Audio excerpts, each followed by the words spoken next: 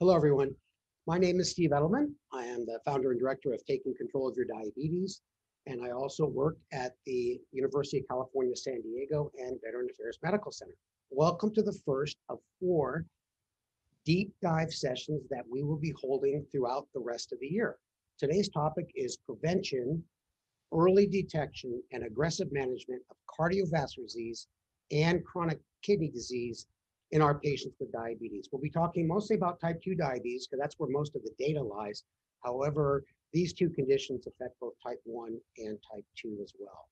I'd like to do a brief introduction of our 2 panelists who will be sharing their knowledge and expertise with us today.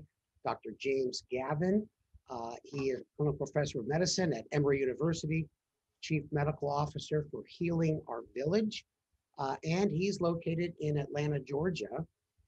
He has many other accolades and has accomplished many other things, but as he just said to me before we started, you're here to hear about our topic, not about us and our background.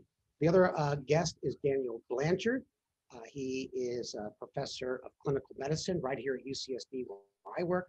I'm lucky enough to have Dr. Blanchard as my cardiologist, and he is the director of the University of California, San Diego Cardiology Fellowship Program.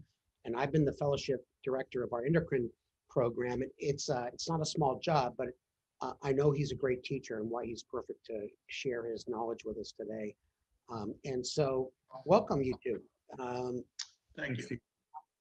Okay, well, let me start off with some most recent treatment guidelines to set the stage for the rest of the discussion and the question and answer session afterwards. You know, the ADA treatment guidelines have changed quite a bit in the last 2 renditions, and they represent a tremendous benefit for patients with diabetes.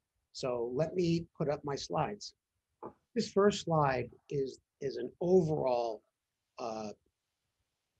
idea of what the American Diabetes Association EASD treatment guidelines are. And I'm going to let Dr. Gavin get into them in detail in a second.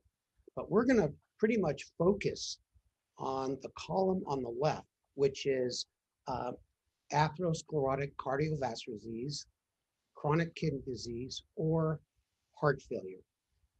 And the other 3 columns are also very important when you're worried about weight, hypoglycemia, and cost. And so this next slide kind of will help you focus on what Dr. Gavin will be focusing on. First of all, you know, obviously the first line therapy is still lifestyle management. It never stops there. And metformin therapy unless there's a contraindication.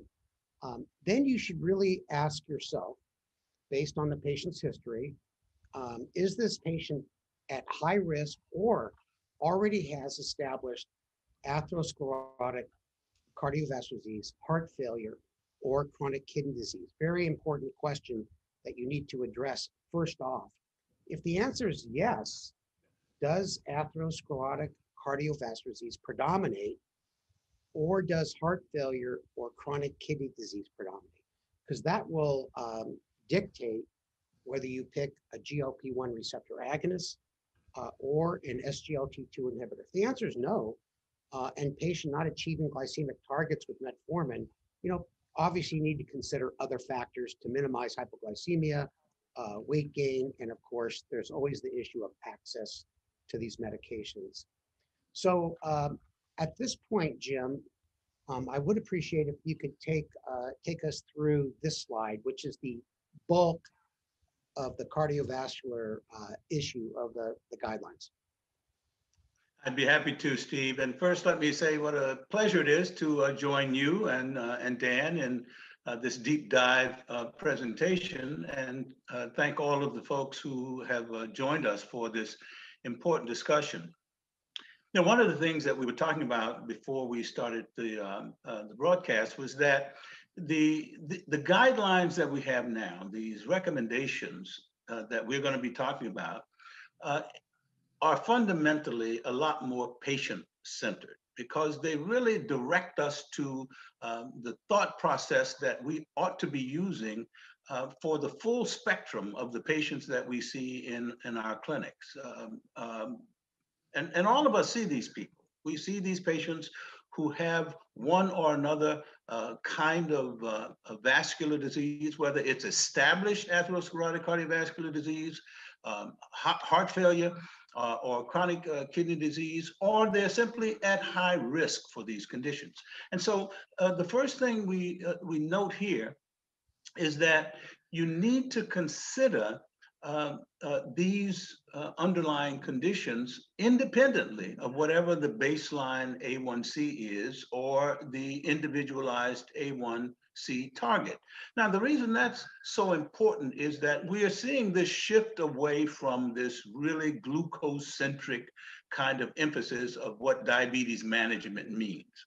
So it's important that we try to prevent the outcomes that have plagued us for the longest in diabetes, and that is the cardiovascular outcomes. We simply haven't been able to do very much about them. And what these guidelines do is they say, listen, it's still important to reach important A1C targets. It's still important to have goals, but the first thing you want to do is to consider whether or not the person has either established atherosclerotic cardiovascular disease, or whether or not that person has indicators of high risk. The indicators of high risk, as you see here, are older age, that is 55 years or older, with coronary, carotid artery, or lower extremity artery stenosis, greater than 50%, or LVH.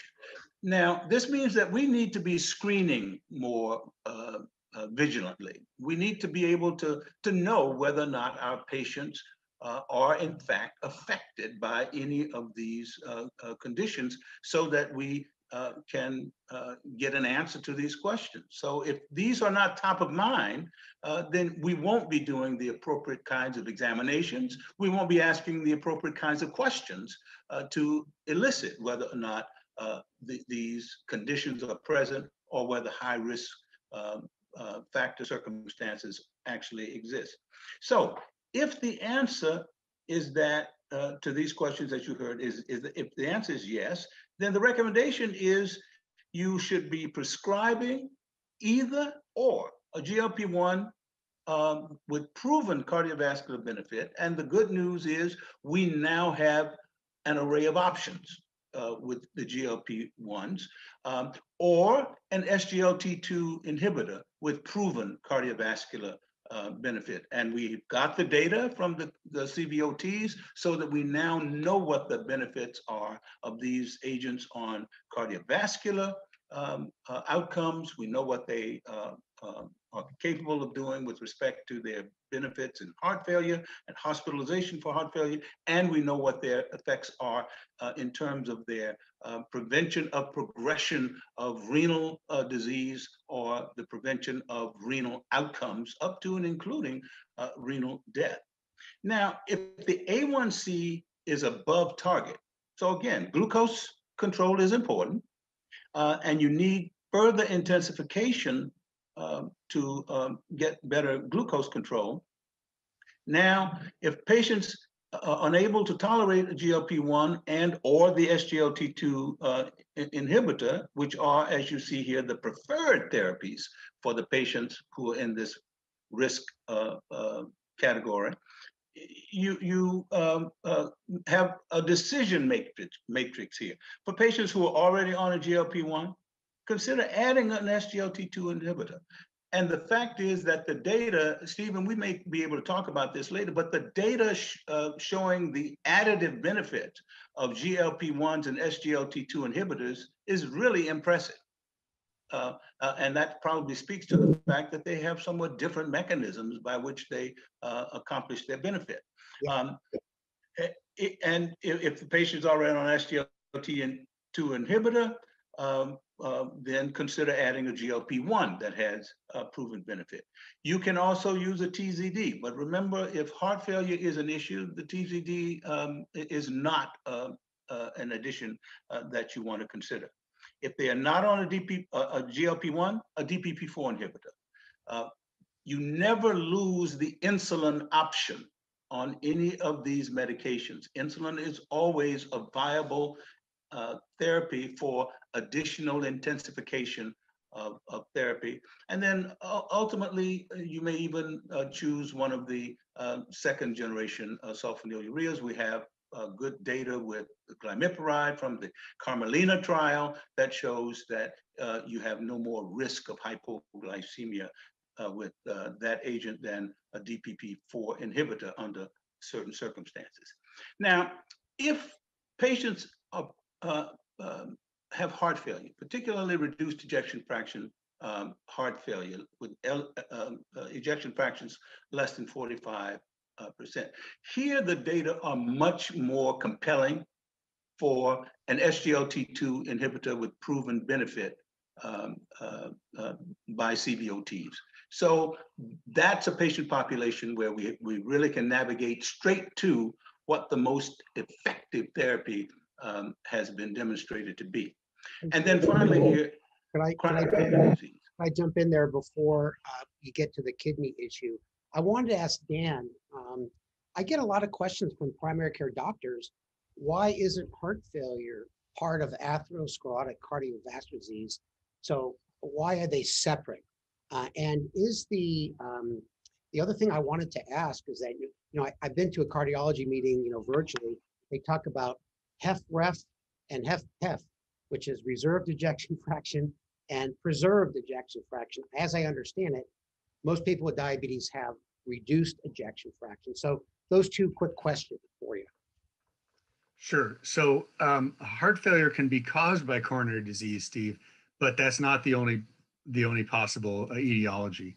Patients with bad hypertension, patients with a history of dilated cardiomyopathy, often patients with uncontrolled diabetes may have congestive heart failure without severe coronary disease. So we kind of there is an overlap for sure, but we try to keep the two sort of separate because those patients with bad atherosclerotic disease have a different type of prognosis than those without bad coronary disease. And then as far as the heart failure types, as you mentioned, there's heart failure with reduced ejection fraction, HFrEF, and heart failure with preserved ejection fraction, HFpEF. If you ask most people who are not cardiologists and say, well, which would you rather have? Would you rather have HFrEF or HFpEF? And you have to pick one. Everyone outside of cardiology says, well, shoot, I want to have a normal ejection fraction. So I'm going to take the HFpEF. And that's the wrong answer. It's the wrong answer. HFpEF has a worse prognosis because we don't know what to do with it. There's aldactone, there's diuretics. That's about it. HFrEF, though, we have beta blockers, and we'll talk about this, but beta blockers and a number of other agents that improve ejection fraction over time. So now in diabetes, HFrEF is a fairly common problem. There is some HFpEF as well, but the answer to that question, if you were going to ask it, is that if you have to pick one, you go for the HFrEF. So is there a cardiology version of Cards Against Humanity? And that's one of the questions that you guys play when you're together. Well, you know what? I really appreciate both of those answers. I have a better understanding now. I'm sure Jim knew that already. But Jim, I'm going to let you finish off. Okay. Well, but can I dovetail a question to Dan on that? Because the impression is that heart failure is one of those cardiovascular complications in diabetes that has for years flown sort of under the radar. That it's not one of the things that providers, even endocrinologists, have been sensitive to as an early complication. And it does, in fact, in many instances occur early, just like kidney disease, but we see microalbuminuria, so we have some clues there.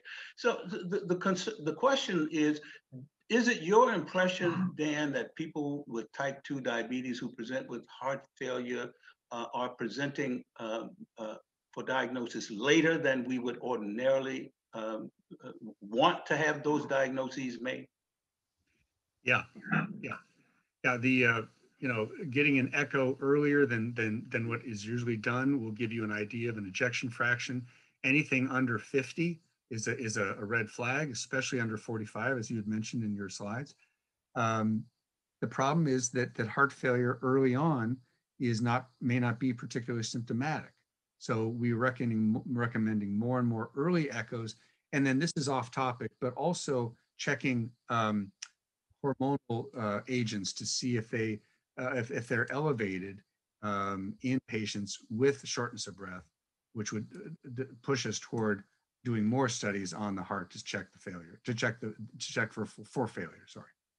We're going to get into that in more detail when we talk about early detection prevention, but some of the repeat information is key. One last question for you, Dan, if you can answer this quickly. This algorithm that Jim and I live and die for, and other diabetes folks, are you familiar with that? Do cardiologists know this? Do you guys have your own algorithm? Yeah, I hate to say it, but yeah, we do have other algorithms than this, and I think our two specialties have to get together more frequently and talk about this, because we don't have SGLT2 inhibitors on our regular protocols to look for, and I think that's a problem that needs to be fixed. And Jim, the factor I was talking about earlier was BNP, which will tell us if the heart's under excessive stress. But to your point, Steve, I wish we had more coordination with this. Yeah, that's really interesting to me. But let's continue. We have a lot more to cover. Okay, so let me just quickly wind up then, Steve, with the CKD, because if what the algorithm is pointing out here, if there's DKD and albuminuria, preferably, you want to put patients on an SGLT inhibitor that has primary evidence for reducing CKD progression, or an SGLT2 that has evidence of reducing CKD progression that's already been demonstrated in CVOTs, or there are some GLP-1 receptor agonists that have proven CVD benefit if a person doesn't tolerate the SGLT2 inhibitor, or if it's contraindicated, if for example, the level of renal function, EGFR, doesn't permit it. Even if there's not albuminuria, for patients with type 2 diabetes and chronic kidney disease, these are people who are at increased risk for cardiovascular events. Microalbuminuria, for example, presages risk for increased cardiovascular outcomes. Two things we know for sure: as EGFRs go down and as albumin excretion levels go up, the risk for major adverse cardiovascular events rise. So that's one of those strongly aligned interactions that we have to be mindful of. And what that compels us to do then is either consider to give to such patients GLP-1s that have proven benefit, or SGLT2 inhibitors that have proven CV benefit. The good news here is that we know, and we'll probably get into this, that the GLP-1s show their strongest benefit in terms of kidney effects when there's macroalbuminuria present, whereas the SGLT2 inhibitors show impressive benefit on chronic kidney disease in diabetes, whether it's microalbuminuria or macroalbuminuria. But it's really important, however, that we know where our patients stand with respect to their level of risk in CKD, because the data are really powerful in terms of mitigating outcomes from this high-risk condition of CKD. They're getting rid of micro and macroalbuminuria because it's confusing for people. So it's just going to be mild, moderate, and high, and it's just based on, as you mentioned, the amount of albumin, less than 30 to 300, over 300 milligrams per gram. But we're going to get into that more. I want to take you guys through. Well, actually, I think now, Jim, I'm going to let you quickly go over this slide, and I'll build it for you. And this, well, the slide tells the story that we have a number of CVOTs in type 2 diabetes, of SGLT2 inhibitors, where the beneficial results, when you see positive here, that's primarily a result that has shown a reduction in hospitalization for heart failure. And you see that if you go back to that previous slide for a second, I'm The sorry. only one of these that was not positive was the ertugliflozin or the Vertis CB. Okay, the next one. And yeah, and I think I've learned from you, Jim, and you folks in the audience should know that not all cardiovascular outcome trials are the same, and there's different study groups, there's different age, there's different areas of the country. Protocols may not be the same, so you can see it's overwhelmingly positive. Go ahead, Jim. And what you see here basically are summaries of the CV and renal risk reductions that have been found with these SGLT2 inhibitors. And this has been a game changer. This is why we can really make such strides in terms of what we can do with our patients. The renal protection that we saw, you clicked off of the earlier slide, but the CV benefits on the previous slide. Can you go back to the previous slide? Yeah, absolutely. Yeah, so Jardiance was the first of these SGLT2 inhibitors that showed a reduction of risk of CV death in patients with type 2 and established CV disease. The other two agents, CANA and DAPA, in their trials, you see they already have, in addition to the diabetes indication, which is not on this slide, they have these other two indications already. But IMPA has been given a fast track designation because of the data from the IMPA reduced trial. So it may very well be that soon we'll see all of these agents that have dual indications plus their diabetes indication for reducing the risk of CV events and for reducing the risk of progression of kidney disease. Yeah, I was going to say, Jim, that when you look at the ADA guidelines and you say with proven benefits, this is exactly what you're talking about. Yeah.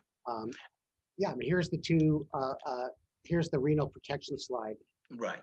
And this is why they already, CANA and DAPA already have that second or third indication because of the Credence study. And these were really impressive results that showed reduction of risk of end-stage kidney disease development, reduction of the time to doubling of the serum creatinine, and then DAPA, CKD, and we'll talk a little bit later perhaps about DAPA heart failure, which was a separate study, but these have already passed muster and have an indication, and IMPA kidney is an ongoing clinical trial. Yeah, and I just realized my computer is on auto change, so. Well, that's why you've been clicking on me like this. Yeah, okay. And before we move on to the GLP-1s, any comments on the SGLT2s? I can just tell you, and of course, Jim knows that nephrologists are using these things quite frequently now, long before the endocrinologist starts them, long before the primary care doctors, for the indication of reducing the progression of chronic kidney disease.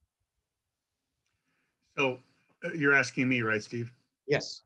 Yes. So this is something we've been kind of learning more and more about this last year or two, really about the efficacy of the SGLT2 inhibitors in heart failure, particularly in HFrEF. I have no expertise in renal disease, but I love seeing the ejection fraction rise on these patients. And you know, some people have said, well, it's just effectively a diuretic. Well, so is Lasix, and Lasix doesn't improve mortality in heart failure. So I think there must be something a little bit more to this. But frankly, we are using it now more and more in patients with mild heart failure, instead of waiting for them to get to severe, particularly if they have ongoing diabetes. And I've been impressed with the improvement in outcomes with the SGLT2 inhibitors. Yeah, thank you. That helps.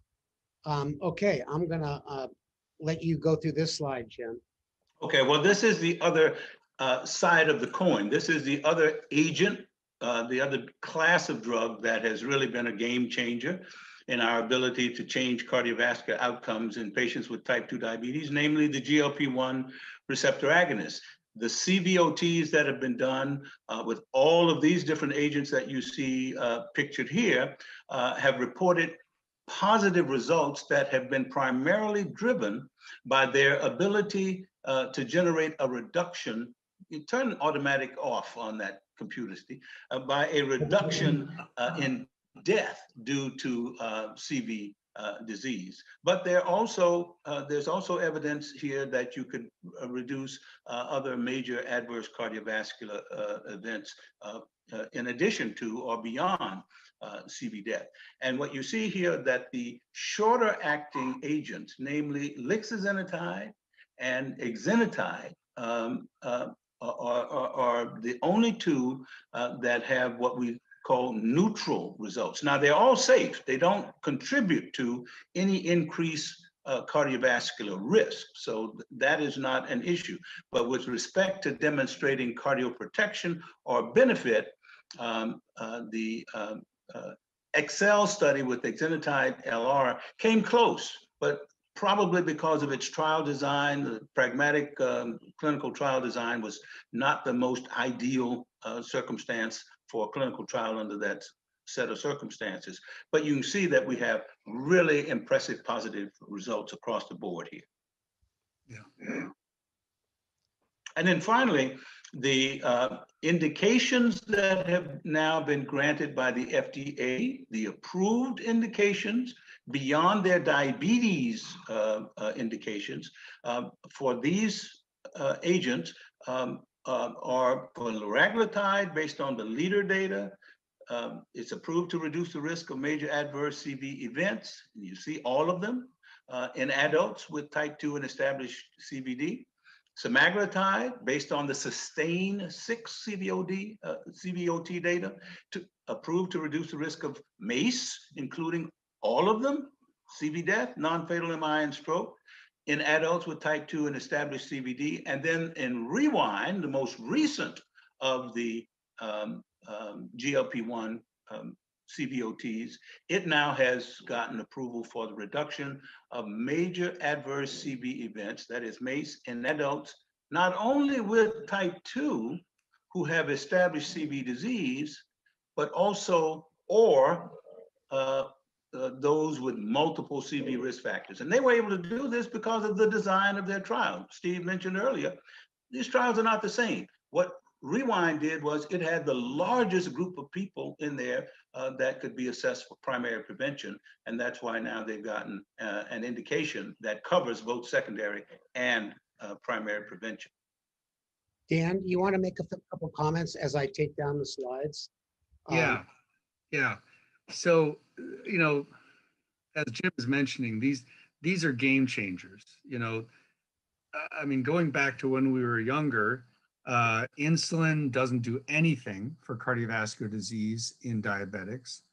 The TZDs, I mean, all these different agents that lower blood sugar really had no effect on heart disease, other than maybe mild changes. But now you've got SGLTs, which clearly decrease the risk of major adverse events in heart failure, and these GLP-1 agonists or antagonists, which now have clear-cut effects in coronary disease. So, we're all of an age where metformin was the #1 agent you went to a lot of times, and it really didn't do anything for the heart. So I think this is a major change kind of in how we look at these drugs for diabetes. Now they can affect decreases in heart failure and in coronary events. It's a big deal. Yeah, thank you. Well, now let's turn to early detection and prevention first. I'm just going to mention 2 or 3 things and getting into your field, Dan, looking at some statistics, and then we're going to get some real specific questions. But when you look at some of the data on cardiovascular disease and especially congestive heart failure, it's unbelievable. And when you actually look at the causes of death in patients with type 2 diabetes, congestive heart failure is #1. MI, peripheral vascular disease, is after that point. And study after study show that people with type 2 diabetes, they get diagnosed with heart failure younger than their age, weight, match counterparts, and at least 40% of patients were undiagnosed, are walking around undiagnosed. And lastly, it looks like when I look at the data, after you get one episode of congestive heart failure, requiring hospitalization, your 5-year mortality really looks pretty serious. So I think the main message to me and to all of us people in the trenches is that prevention is so important in this group. So you want to mention just a few words? We've already talked about the HFrEF and HFpEF. I can't wait. I'm a HFrEF person. And why is it that people with diabetes in terms of pathophysiology, we're not going to spend too much time on that because we're all clinicians here, but what is the cause? Why so much congestive heart failure in this group of patients? Yeah, that's a great question. And this is a relatively new finding. We didn't really know this several years ago, that there was this early onset of heart failure. Some of it probably has to do with undiagnosed hypertension. I think that's part of it. There may be something special about type 2 diabetes mellitus involving the heart that we're just not aware of yet. But you're right, the majority of these folks tend to have HFrEF, though not all. They tend to be younger, as you mentioned, and then they also tend to have a higher incidence of atherosclerotic heart disease. And that in and of itself can tend to cause lack of blood flow to the heart and over time, heart failure. Yeah, and I've heard of RAS activation as potential. I think what you said is so important. I mean, if you just take hypertension, does obesity have any role of developing congestive heart failure? Yeah. We know it does atherosclerotic cardiovascular disease for sure. Yeah, it sure does. It sure does. In lots of things. I mean, in pregnancy, it increases the risk of heart failure. So we need to keep that under very good control. And it's hard to do. Yeah. Well, let me give you a case. You're not going to get much information in this case, but Okay. And Jim, you're welcome to jump in after Dan. Let's say you have a 53-year-old obese patient with newly diagnosed type 2 diabetes and no previous cardiovascular events, no heart attacks, no strokes, no congestive heart failure, no known, but also not followed too closely by a primary care physician, not necessarily throwing them under the bus, just that, patient doesn't go much, they're not dragged in very much, and they're really relatively healthy. So what kind of preventative interventions would you suggest to, just automatically tell any person with type 2 diabetes to do? And then we'll get into the early detection, and you've touched on it just a little bit so far. So this is an older woman, a 53-year-old woman. Does she have heart failure symptoms, Steve? Nope. Okay. Just mention. I didn't say she was a woman, but that's okay. We can change. Sorry. No problem. I'm just kidding. Okay. So I think, you do a standard physical exam. I think you'd get an EKG on anybody like this walking in the door. And I also feel pretty strongly, and I know that not all insurance companies would agree with me, that in somebody who has multiple risk factors for heart failure, even though he or she may not be particularly symptomatic, I still think it's very helpful to get an echocardiogram to see how well the heart's working, to check the diastology, look at the valves. And the government is not thrilled about that kind of a philosophy. But, on the other hand, if I can diagnose early heart failure and start somebody on an ACE inhibitor, Coreg, Entresto, whatever, and prevent a first hospitalization for heart failure, I've just saved the government a boatload of money, right? Yeah. So you can't have it both ways. So I would lean, and again, this is my opinion, I would lean toward getting echoes on this population of patients fairly early to look for both systolic and also diastolic dysfunction. So what about ordering a BNP or any blood tests that you would use that most non-cardiologists would not order? Yes. So I would, in this person, I would also order a BNP. It's also another type of it is called pro-BNP or BNPP, whatever. It's a hormone that's made by the heart when it's under stress and it goes up. it is one of the simplest tests you can do to look for heart failure. So I would definitely throw that in on this type of patient. Yeah, So Steve, Jim. one of the things that you said that this was a relatively healthy patient, and that often raises the question for providers. What are your first clues of whether this is something you need to be concerned about in the first place? So I always think that it's important to ask whether or not the patient has had a change in their level of vigor. Are there things that they do with more difficulty now than they did not too long, just months or so ago? Having problems change in their sleep quality. I mean, what do you think, Dan? I mean, are there pointers that might be helpful primary care providers that could give you a clue that at the very least you need to do that EKG and do a pro BNP? Yeah, no, absolutely, Jim. And they're everybody's busy. I understand that. But those 3 or 4 questions you just mentioned right there will pick out people who have a higher risk of heart failure in 5 minutes, right? And then based on those answers, I think you and I would agree. We check a BNP or BNPP and just takes 5-10 minutes, and that's all. And Dan, what that's concerns me, Steve, is that heart failure can occur so early, and it's a devastating complication. yeah, it sure is. And then, as I mentioned, you get one episode of CHF and your prognosis really goes down, and it puts you at risk for further episodes. Well, Jim,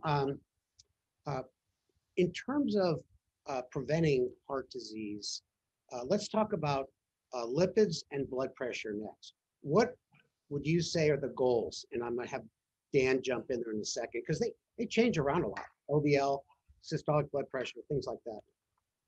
Yeah, and again, these things are very often sort of age indexed, and now that I've gotten to be this age, nobody cares about my age anymore. I'm at high risk no matter what. But you do want to look at those metrics. You want to look at LDL and people with type 2 diabetes. Our focus here, we would really ideally want those people to have an LDL level less than 70. Looking at their HDLs, we want more than 50 for women and less than and more than 40 for men. Blood pressure, you really want to make sure that you're pursuing a goal of 130/80 as a kind of goal for people, especially with type 2 diabetes. And we never want to forget the A1C. Diabetes is still a condition where we want to make sure that we are pursuing, to the degree that we can, A1C targets. And the conservative, prudent goal still is to have an A1C less than 7%. Now, a lot of people say, well, why don't you use the ACE goal of less than 6.5%? I always answer, 6.5% is less than 7%. So it's not a loser under those circumstances. Yeah. Dan, do you shoot for those blood pressure goals? And see, for us, the calculations for LDL these days too complicated. Now, Jim suggested less than 70 for someone without a prior history of heart disease, and I think the lower the better personally. But 130/80 is even lower than the national guidelines of 140/90. When I agree with you, Jim, you got to get the blood pressure as low as possible. There's so many beneficial things: heart, kidneys, even the eyes, not to the point where they're hypotensive when they stand up, but pretty darn low. What do you think, Dan? Yeah, I don't want my blood pressure to be 140/90. I mean, come on. I wanted to be down around 125, 130 over, say, 80-ish. And as far as LDLs, I completely agree. You definitely want it under 70. And in patients with multiple stents, there are other agents like the PCSK9 inhibitors where you can drag that LDL way down if you need to. But just for a general population goal, 70 or less, I think, is where most people would agree. Yeah, that's excellent. Now, what about aspirin? Let's say someone's I know the ADA says if you're over 50 low dose aspirin. I believe that's the current guidelines. What do you think out there? Yeah, that's a tough one, Steve. There have been a couple of studies. There were actually 4 studies in a row out of the New England Journal a year or two ago, which all suggested that in patients, in men without known coronary disease, that aspirin was contraindicated because there was more bleeding as opposed to fewer infarcts. And I would just like to throw out there that all of those guys had not been on aspirin before. And if you want to have somebody bleed, have them start taking an aspirin today, right? Because if they go for 5, 10 years without any bleeding on aspirin, the odds of them having serious bleeding will be quite low. But if you take thousands of men and right then put them on aspirin, the risk of bleeding is going to be higher. Do So- you think there's any merit in this notion? I've seen these recommendations that if you start people like this on aspirin, that you start them on a proton pump inhibitor. I mean, do you ever recommend that? I generally don't, Jim, unless they have a lot of heartburn, you know. Yeah. But anyway, Steve, I think your question is a good one, but it's kind of not steady right now. I think patients with who you might think have got, you know, diabetes out of control, cholesterol way up, blood pressure not under great control, multiple risk factors. You might start a baby aspirin and see how that goes, but that's not based on widespread agreed upon criteria. Yeah, it seems so ingrained in our medical therapy. It does. Yep. At 81 milligram, and all based on the physician's heart study or the nurse's heart study. I've never seen a patient that had a GI bleed from aspirin. Maybe I haven't been in practice long enough, or maybe I just never knew about it. And someone said to me once, if aspirin was a new drug and it went to the FDA, it would definitely be denied if you look at the potential side effects. Jim, what's your opinion on aspirin? Yeah, Steve, unless if patient has had no prior events, if we are doing rigorous risk factor control across these other metrics, I'm not keen on the use of aspirin under those clinical circumstances. Dan, I got one more quick question before we turn to kidneys. And Jim, feel free to jump in after me. But my sister's 67. She just retired. She really wasn't going to a PCP much. She was prescribed statins in the past, but stopped because she got muscle aches as the pill got to about right here, her first one, and she stopped. But apparently she had a pretty significant calcium score, and they told her, get a stress test. She passed the stress test, and they told her she needs to watch the cholesterol in her diet, restart the statin, and do more exercise that gets her heart rate up. And so the question really is, calcium scores are measured a lot out there. And what's your opinion on those? Should we be ordering them? So I don't order many of them, but I do order some. And I think where the calcium score is most helpful is in patients where you're kind of hopeful looking at their data that they're going to be low risk. And if someone has a calcium score in the range of 5 to 10, their long-term outlook is really quite good. The problem comes in when you have somebody with a calcium score of 300 or 500, where the scatter is much higher and it's much more difficult to predict outcomes. And I think that's partly why the Medicare does not cover calcium scores in general. They shouldn't cost more than about $100 if you're going to have one on your own. I don't think it's a dangerous thing. I think the problem is it's not a silver bullet that'll tell you what exactly to do. But in your sister's case, if she had a fairly high calcium score, I would have done the same thing. I would have done a treadmill. And if she passes that, then I'd say, okay, you have coronary disease. You don't have obstructive disease.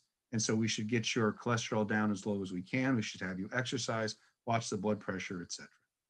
So let me dovetail here, because Dan, a lot of times when people are getting calcium scores, it's an attempt to sort of establish what is the urgency to do something, to make an intervention. Let me ask a different kind of question, and it has to do with risk estimators.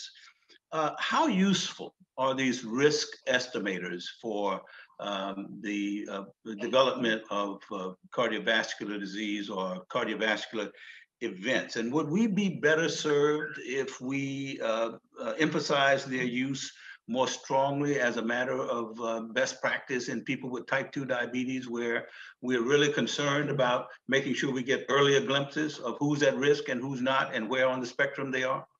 Yeah, that's a good question, Jim. So my sense is that if you've got a high calcium score, now you have diabetes and you have coronary disease. And so that puts you at a higher risk. There's no way around that. And even if you pass a stress test, which would just mean you don't have obstructive disease, it doesn't mean you don't have coronary disease. But so even if you pass that, you're still at higher risk. And so somebody who comes in with a high calcium score, I think of them, as a higher risk person, and I'm going to treat them more aggressively as their cardiologist.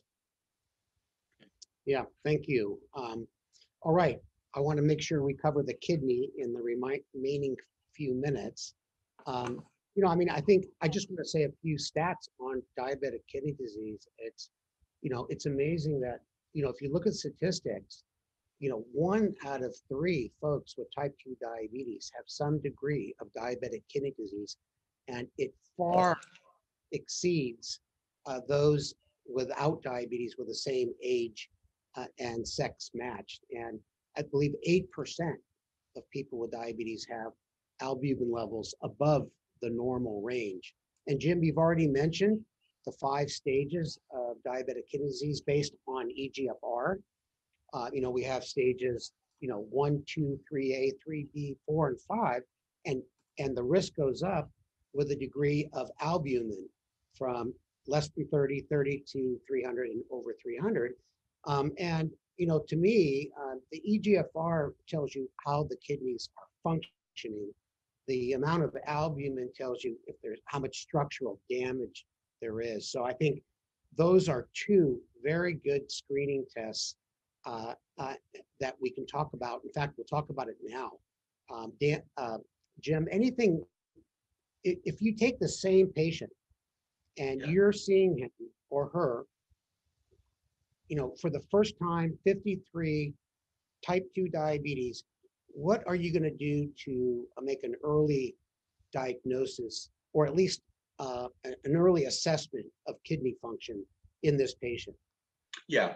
So nowadays, Steve, when you send off laboratory assessments of things like creatinine, they send you back an estimated GFR. And while there's a lot of noise around that, depending on the patient's ethnicity and age and so forth, it's important to get at least some ballpark of where the person is, and screening serum creatinine is a good thing for that. But you also want to get insight on that structural issue, and so getting a protein assessment, whether it's doing a microalbumin test,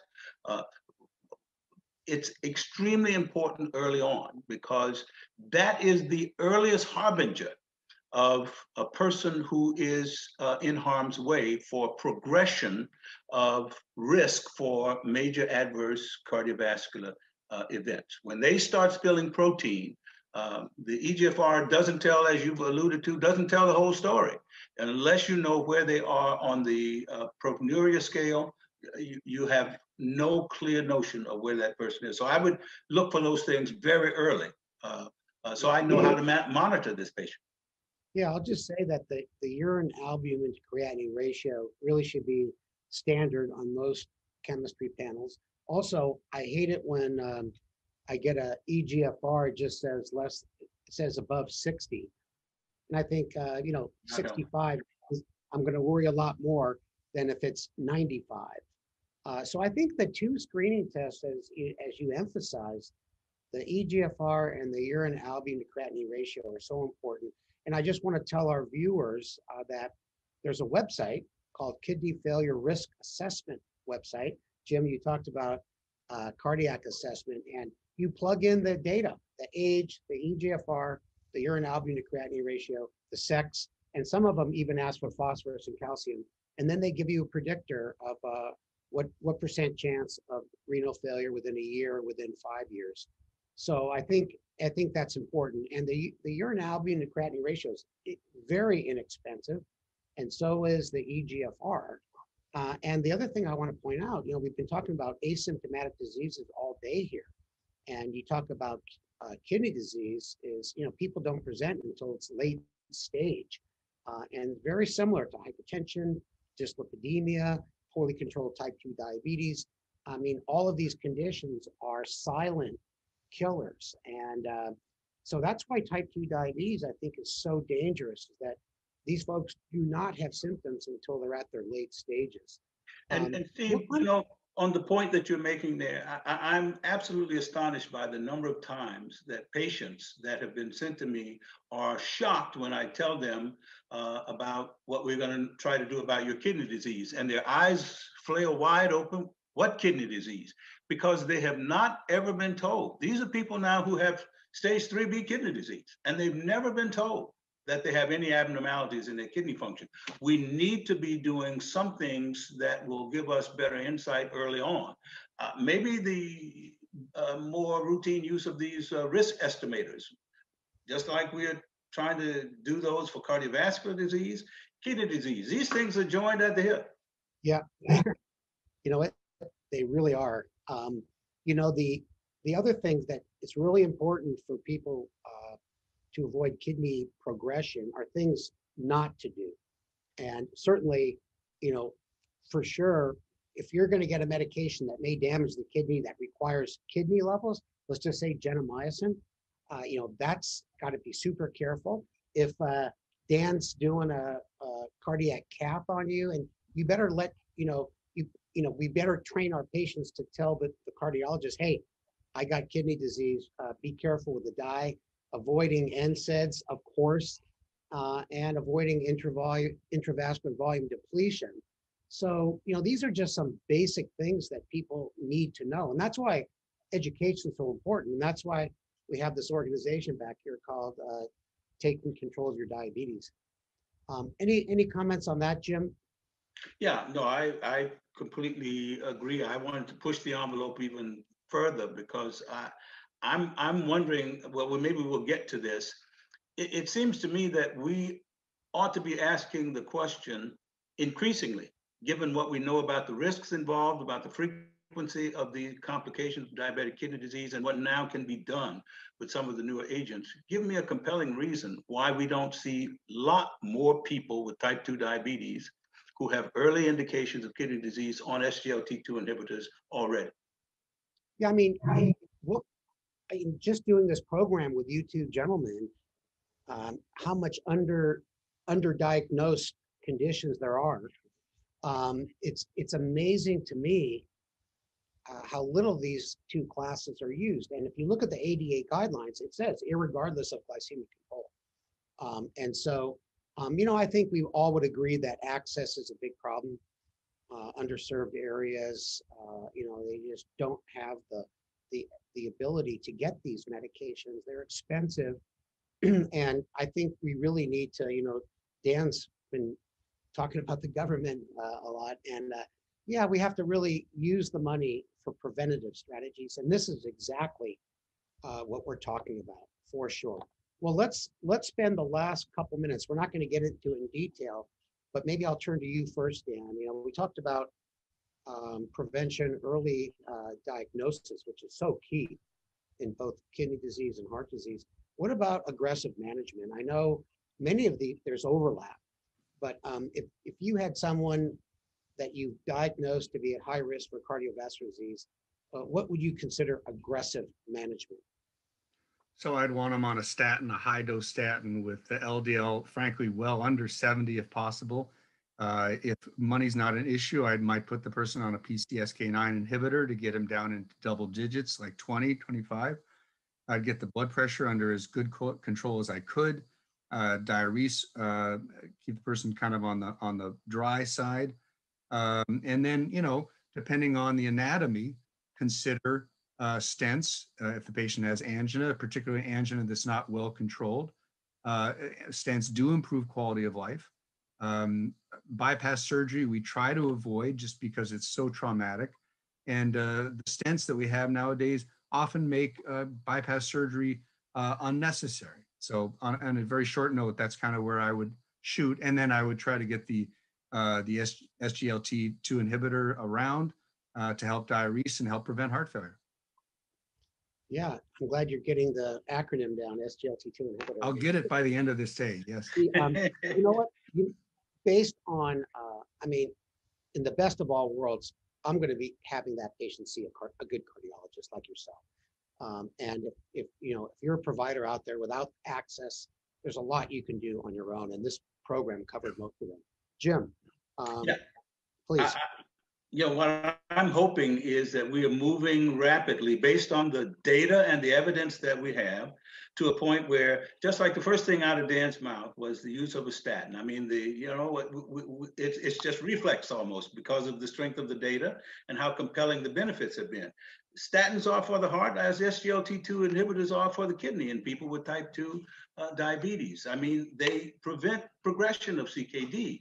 They stabilize albumin, excretion. So we are looking at a game changer with respect to our ability to navigate to different levels of risk now than we ever could before in people with type 2 diabetes. And I just think we have to push hard to do that.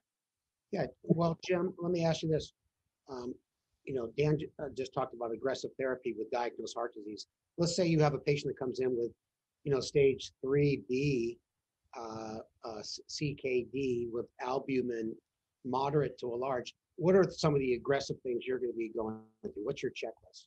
Well, first and foremost, never forget that this is a person that has to be on an appropriate diet. It has to be on a dietary regimen that is renal protected, okay? Blood pressure control is absolutely essential.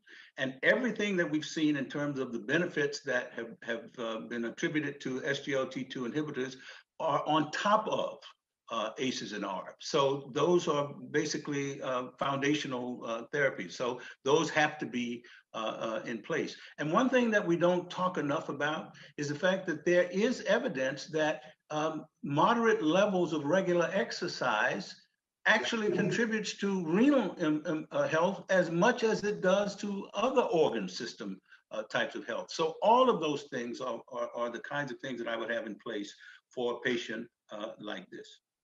Yeah, thank you so much. Well, listen, we're getting close to the end of the show, and I'm going to just say a couple summary comments, and then we can say goodbye. But I've learned a lot from listening to you two, and I truly appreciate that.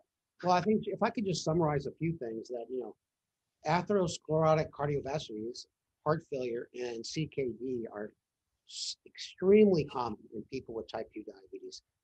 And now I know the difference of why heart failure is not in the atherosclerotic category. Thank you, Dan. They occur earlier and are commonly not diagnosed until end-stage complications arise. I mean, so many commonalities. Prevention strategies overlap when talking about prevention of heart and kidney disease, and early detection is key, especially because many of the risk factors that lead to heart and kidney disease are asymptomatic in their earlier stages. I mean, whether you're talking about glucose control, blood pressure, dyslipidemia, you just don't feel that bad when these values can be high for years and years. And I think lastly, the SGLT2 inhibitors and GLP-1 receptor agonists have proven to be such important medications in the role of prevention and treatment of these conditions. So I think with that, I would like to thank you, Dan and Jim, so much for joining. And now we're going to be answering all of your questions, as many as we can in the remaining time of the program. Okay.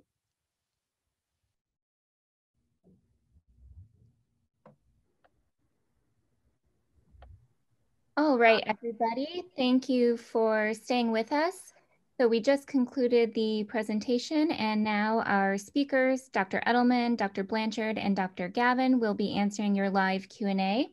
If you did not already get a chance, on your screen, you'll see on the right sidebar, there are icons for chat and for Q&A. If you click the Q&A button, it will extend a portion of the screen out where you can type in your questions, and that is what we will use to provide questions for our faculty to answer. And I believe we already have some to get us started. So Dr. Edelman, take it away.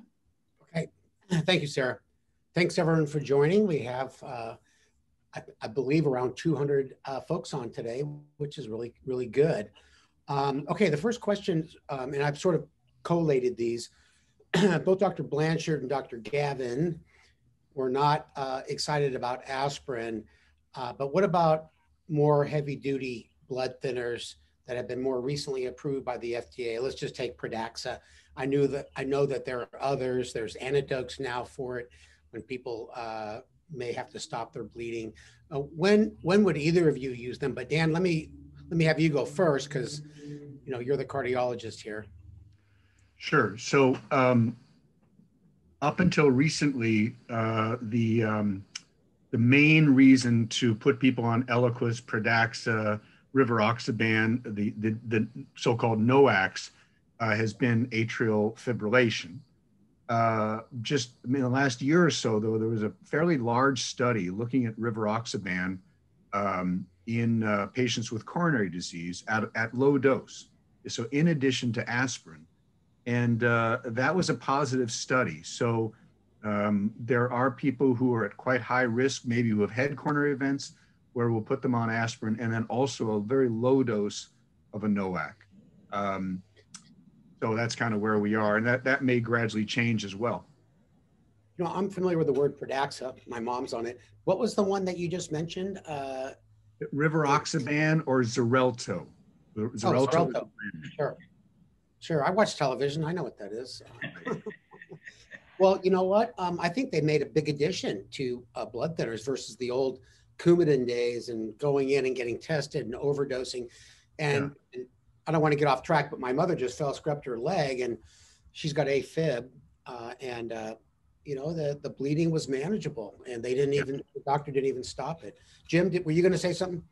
No, I was pretty much in the same ballpark. I always talk to my cardiology colleagues about what the potential stroke risk threshold might be to gauge the urgency for using one of these heavy hitter anticoagulants.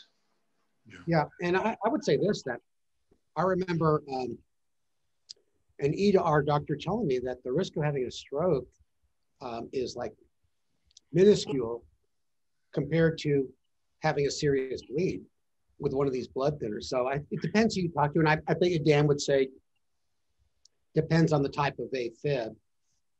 Maybe, if you're going in and out a ton, that's probably dangerous, but it depends a little bit. Yeah, even intermittent episodes of atrial fibrillation put you at risk for stroke. And comparing warfarin, which sucks, let's just say it, versus a NOAC, the risk of intracranial bleed is way lower with the NOAC than with warfarin. So I think warfarin should be used maybe for mechanical heart valves, and that's probably about it. That's really good advice. Okay, next question, Jim. We've talked about GLP-1s and SGLT2s quite a bit. And, when you look at the package insert, it has all kinds of scary things, medullary thyroid carcinoma, MEN type 2. But what are the clinically relevant side effects? Like what are regular doctors in the clinic really should tell their patients, not on the fascinoma side effects? Yeah, I think that when we think about contraindications, there are relatively few real contraindications for using these medications. For example, neither one of these is indicated for type 1 diabetes. In both instances, if there's a history of allergy to any member of the class, you should be extremely cautious about using them. But remember that with the SGLT2 inhibitors, there's a threshold of EGFR that's required for recommended use. And it's important, Steve, that people remember that it differs from agent to agent. And that threshold is not because that there is some damaging effect of the agent. It's just that for purposes of glycemic control, below a certain EGFR, you don't get appropriate glucose lowering, and that's why those thresholds are there. What we've seen is in some of the studies that have been done is that people with relatively low EGFRs, you actually have protection of the kidney and some of these other protective effects at EGFRs at or below the thresholds for glycemic control. The things that we should really now be on guard for with SGLT2 inhibitors, they're new kids on the block and old kids on the block. Old kids on the block, DKA. We really have to fundamentally reteach what people understand about the signs and symptoms of DKA and when to start testing for ketones if they've been on an SGLT2 inhibitor. We used to say, if you get the signs and symptoms, you know, rapid breathing, nausea, lethargy, acetone smelling breath, we used to say, check your blood sugar. If it's above 250, start checking ketones. Don't do that if they've been on an SGLT2 inhibitor. If they become relatively insulin deficient, become dehydrated, get those signs and symptoms, you check for ketones. I don't care if their blood sugar is 160, okay? Because this is a non-insulin dependent lowering and you can get delayed diagnosis of DKA. That's extremely important, euglycemic DKA. And the final thing for SGLT2 inhibitors, Steve, is this Fournier's gangrene. This is a new kid on the block. The FDA has made this a class-wide labeling where you have erythema, you can get infections, necrotizing fasciitis in the private parts. If you're not asking, and if you're not lifting skirts and pulling down britches, you might miss this. So this is something that you have to really protect yourself and your patients against. Now, with GLP-1, hold on. You're lifting skirts on your patients. No wonder you're calling from federal prison. Only if they answer the question, yes. You're having redness, burning, and so forth. I understand. I'm kidding. Yeah, I know, see, but finally, on GLP-1s, we get a lot more flexibility with terms of renal thresholds with GLP-1. There are relatively few contraindications per se with GLP-1s. Just remember that there's a federal registry that's been in place looking for these medullary thyroid carcinomas because we don't really know what the relevance of those observations that have been made in rodents, what the relevance is for humans. But if the patient has had that condition, a medullary thyroid carcinoma, family history, or multiple endocrine neoplasia type 2, it's contraindicated. Do not use it. And you need to ask, okay? And so aside from that, I don't know that there's much that we really need to be concerned about. Yeah. Well, you know what? I would have, yeah. When I've mentioned clinically relevant, I mean, how often do we see euglycemic DKA in type 2s? It can happen, and it does happen, especially Fournier's gangrene. But I would say in when I counsel patients, I'm not as scary as you are. And I say, hey, with SGLT2s, genital mycotic infections is the biggest, mainly in women. And if you have a history of genital mycotic infections, it's going to be a little higher. Dehydration in elderly. And then with GLP-1s, it's nausea. So I probably don't go through that exhaustive list, but you did a very good job listing the important clinical things that you probably should mention, or at least, if you don't know your patient, to ask them those questions. Yeah, and when I think about clinically relevant, I think about those things that are routine, routine things like mycotic infections. Patients should never be surprised by that. And risk mitigation should be standard practice. And the same thing with nausea and vomiting. We should never have a patient surprised about the GI adverse events with GLP-1. Having a surprise is not good. Okay, Dan, there's been several questions about calcium scores. First of all, are there different ways that you can measure calcium scores? I know sounds like there's different companies out there. And can you repeat again when you would order a calcium score, and then how high does it have to be before you start to worry about it? I'm not sure if all the different ways you measure calcium are standardized. Right. So there are a lot of different companies around that you can refer people to. I think if you think, let me rephrase that. If you think someone clearly has coronary disease, like a 70-year-old guy with angina, a history of stents, don't waste the money on a calcium score. You're not going to get anything new out of that. A 40-year-old man or woman coming in with atypical chest pain and maybe a family history of coronary disease, that's more in the wheelhouse where a calcium score could be useful. Remember, we talked about this earlier, but a stress test is only going to tell you if a patient has obstructive coronary disease, whereas the calcium score will give you an idea whether they have atherosclerosis in general.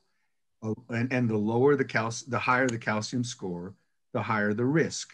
It's not a straight line, but the higher the risk. So, for example, I had a 35-year-old young man come in who was having chest pain. He had a father with a history of an MI. His stress test was normal. We sent him for a calcium score, and the calcium score, fortunately for him, was only about 20. And so I could tell him, look, your risk right now is low. You know, and that's a very useful test. So I think in certain populations, the calcium score can be very helpful, but in patients with known coronary disease, it probably doesn't add a whole lot to the patient's evaluation. Okay, thank you. I could probably respond to this one a little bit, and maybe Jim. And Dan, you know, I'd like to hear your opinion too.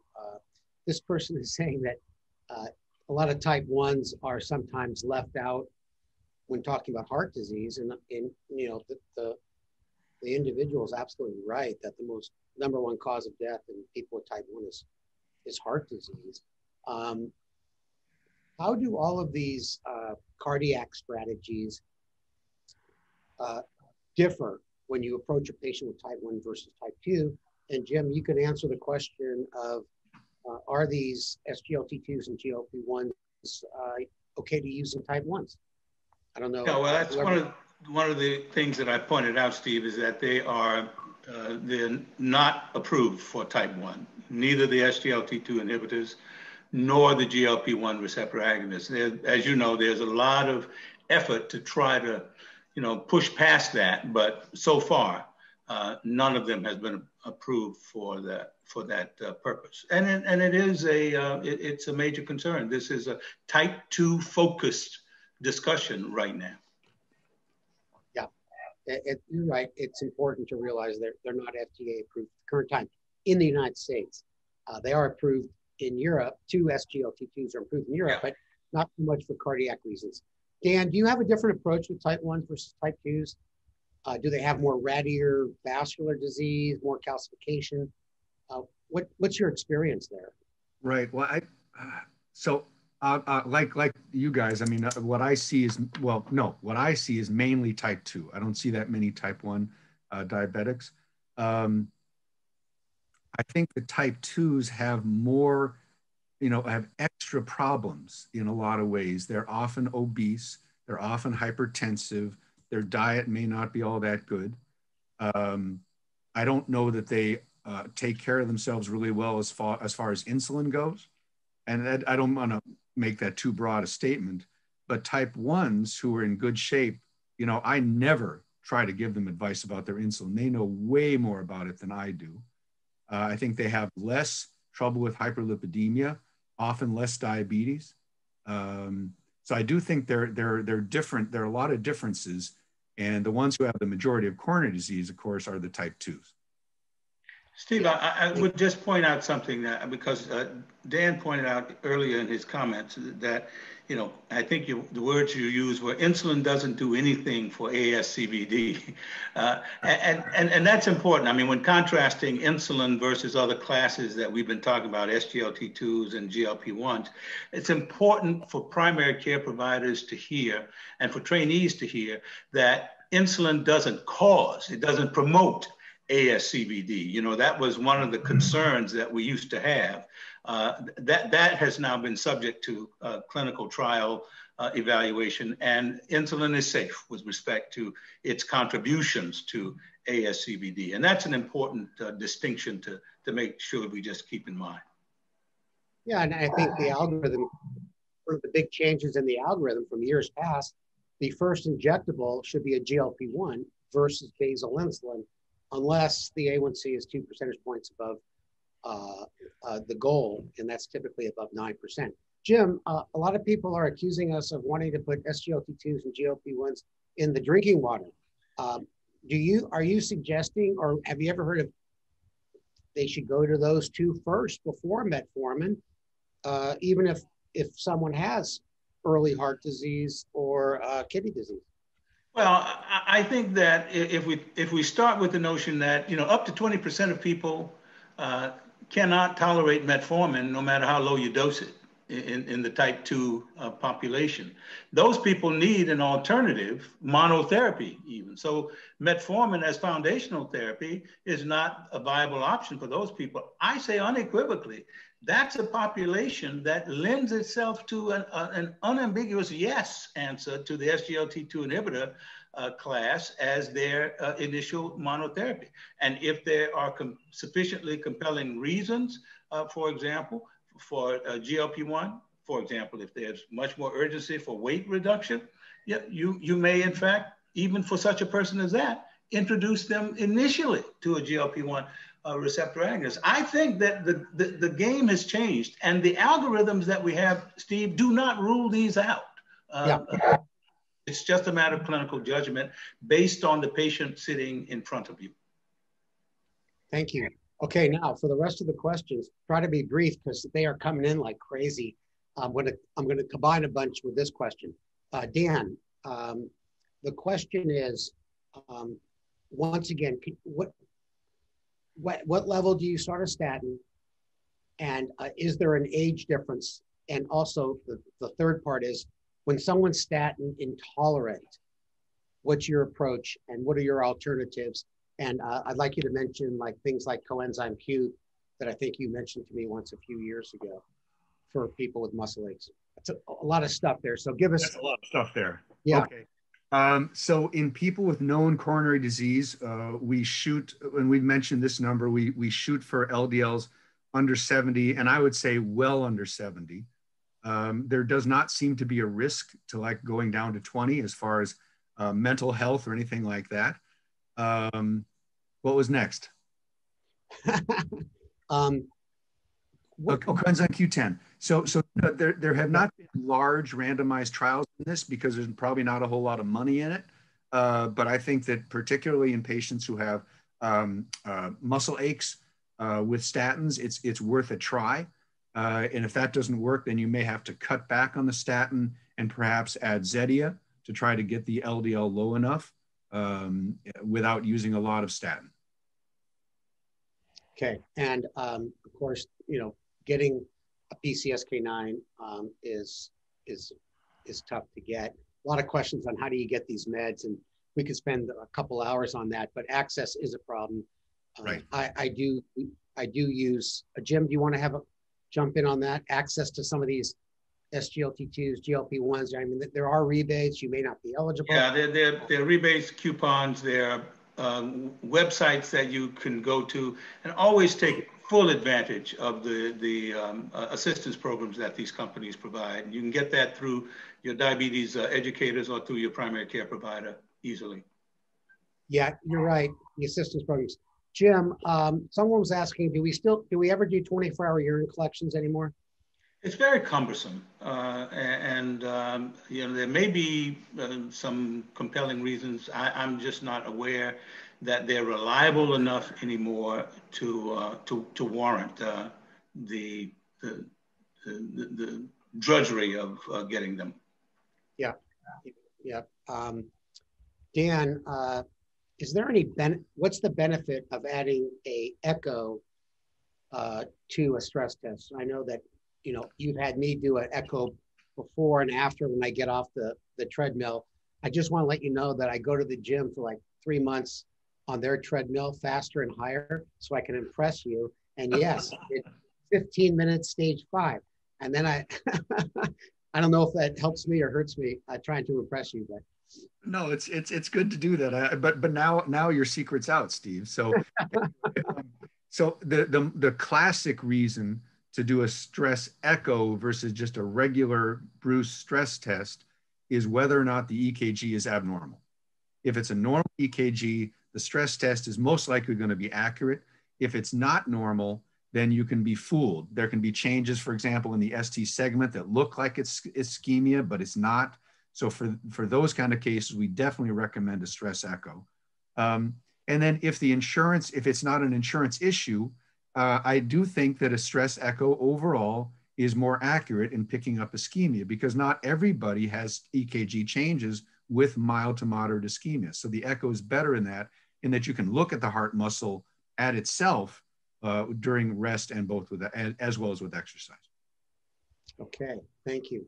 Jim, there was an interesting question. They said, can you give us an idea on the acceleration of cardiac disease versus renal disease as it relates to A1C?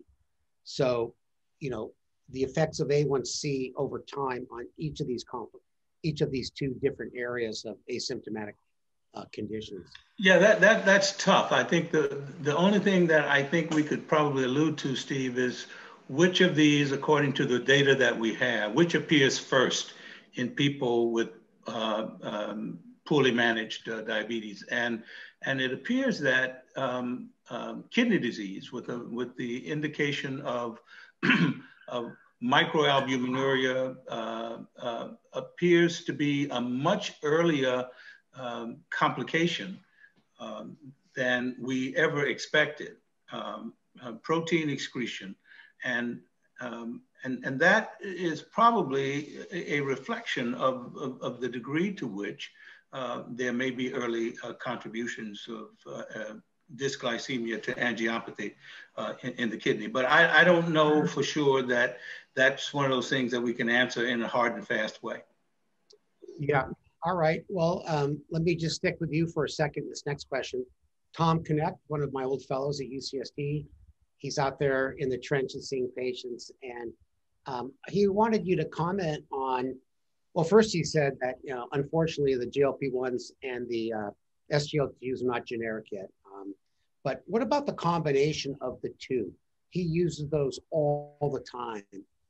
And how do you feel about that combination? And Dan, after Jim finishes, people want to know that if a patient does have AFib, any contraindication to GLP-1s?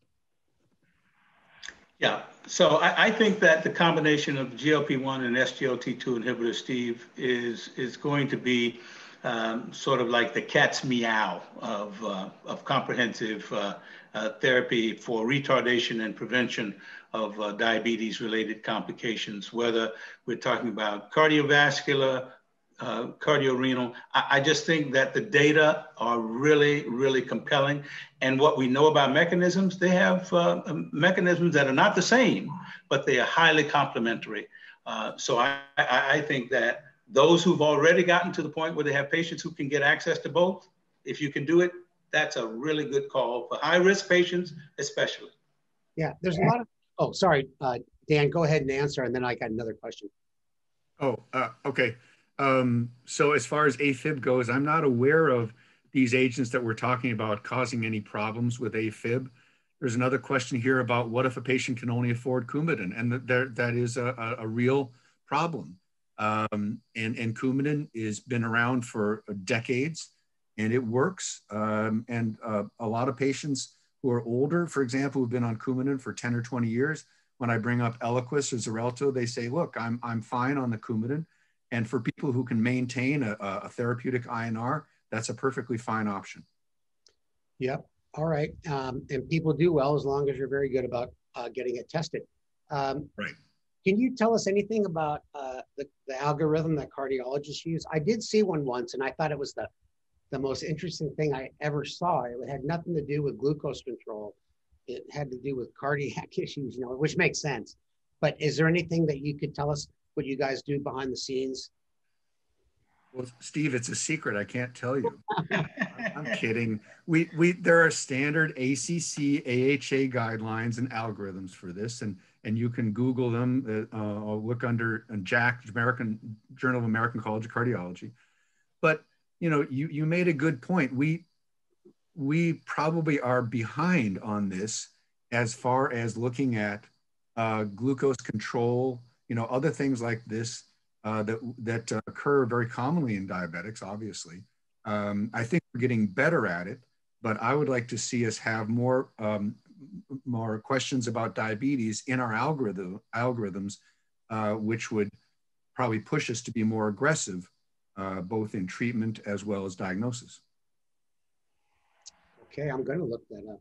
Okay, I think we're getting close to the end, but Jim, people are dying to know about high dose GLP-1s. They've been hearing about Victoza, Trulicity, Ozempic, higher doses. What can you tell us about those, and what kind of weight loss can people expect in their patients? Yeah, all of them now, all of the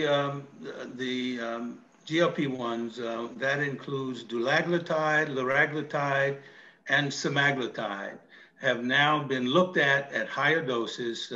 Lira, of course, has been approved for such an indication as Saxenda, and the FDA insists that you draw a sharp line between when you're using these GLP-1s for weight reduction, that is for an obesity indication, versus when you're using it for diabetes. And so Lira is a 3 milligram dose. You get about a 5% weight reduction routinely. Trulicity or dulaglutide at the 3 milligram dose, you see weight loss of about 8.8 pounds in the 36-week period. With the 4.5 milligram dose, you see about a 10-pound or so weight reduction, and you can see that out to 52 weeks. And semaglutide is the most recent one to report weight loss data. That was just reported at the recent endocrine meeting. Here we see a 17% reduction in weight with the 2.4 milligram dose of semaglutide. Now, in all cases, Steve, as you know, the GI adverse events are heroic. That you have to manage them, but the weight loss potential with these higher doses is quite appreciable, and it looks like there is some sustainability, at least with respect to those that have been looked at over a period of time. Yeah, you can think about it, 17%. As you know, Jim, the FDA requires only a 5% loss of your body weight to be classified as a weight loss drug. I never could understand why it has to be one or the other, because so many people with type 2 diabetes are heavy, but nonetheless, you have to deal with the insurance issues. And I'm hoping that the high dose semaglutide, we can get it more available. And just to add on to what you said about the GI side effects, I believe it takes like 3 months to titrate appropriate dose. But as Dan mentioned, weight loss is going to help congestive heart failure big time, most likely atrial fibrillation as well.